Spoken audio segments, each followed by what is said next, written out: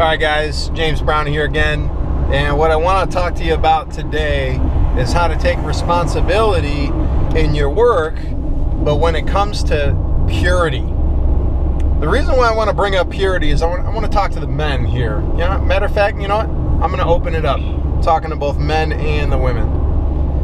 I might not be on your side and understand what you're going through, but what I can tell you is that it doesn't matter what sex you are. If you're struggling with your purity, then you're struggling with your work.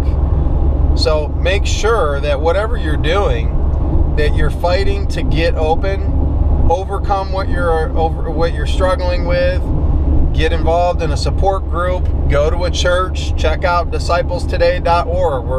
We're very, very powerfully hardcore on helping people to overcome purity. Check out the link where it says church locator and look yourself up at church and connect with us.